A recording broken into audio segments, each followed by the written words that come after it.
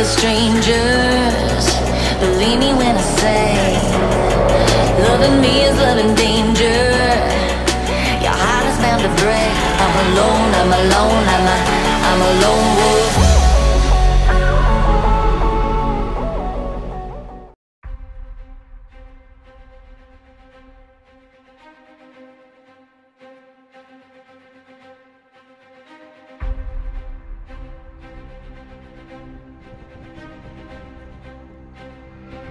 Hello guys, welcome back.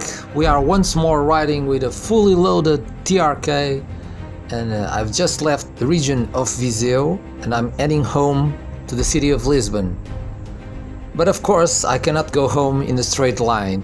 I must visit new things.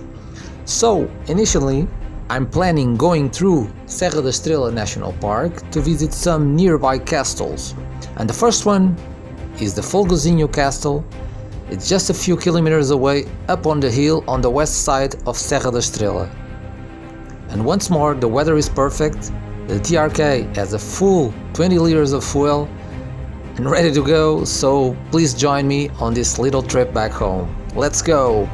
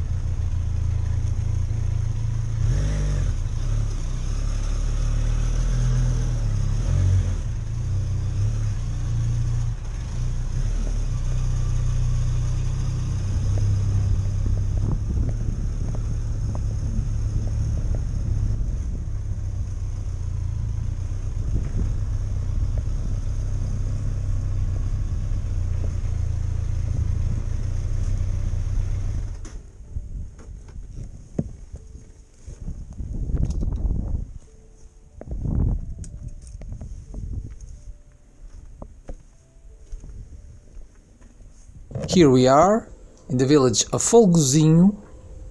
The village is a very typical village with medieval origins. It was founded in about the year of 1187, and the village grew around the small castle. The castle of Folgosinho itself, it's a medieval castle here in the Serra da Estrela Natural Park. The castle was constructed in 1183, likely built over the ruins of a former Lusitanian castro by men under the orders of the King Dom Sancho I. Folgosinho did not constitute part of the primary lines of conquest and military delineation of the national territory, but rather as part of a wider settlement strategy. Owing to the number of foals issued to the town and the hinterland, the lands of Folgosinho were considered Terra del Rei, meaning lands of the king, and were given to donatory captains, including the Marquises of Arronches, the Dukes of Lafões, and the Counts of Miranda do Corvo. Furthermore, the lands of Folgosinho were constituent parts of the commandery of the Order of Christ. So these lands also have connections to the Templars. Following administrative reorganization of the kingdom in 1836, Folgosinho ceased to be the seat of the municipality, and Gouveia, the nearby town, became that administrative center. At the middle of the 20th century, the castle was classified as a property of public interest. That ultimately led to it being a regional tourist attraction. Look at this view, it's getting amazing, and I need air. This little stair is awesome. Hello. Almost there. It is a really small castle.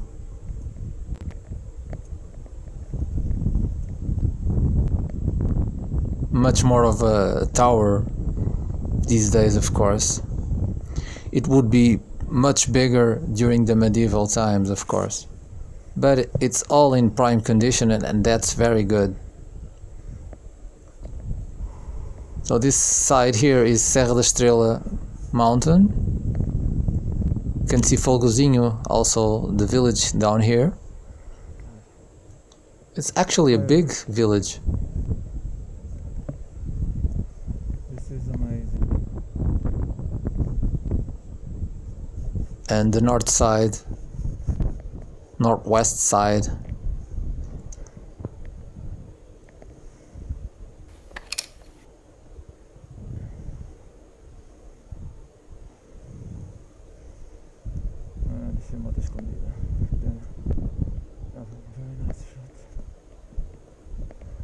We almost can see the Benelli down there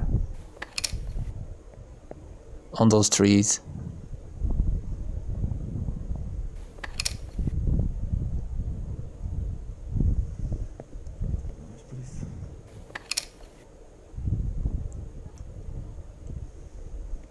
Very nice. I hope you enjoyed coming with me to the Folgosinho Castle. Next is the Castle of Linhares da Beira. I think it's much bigger than this one, just a few kilometers to the north. So thanks a lot for watching. See you there.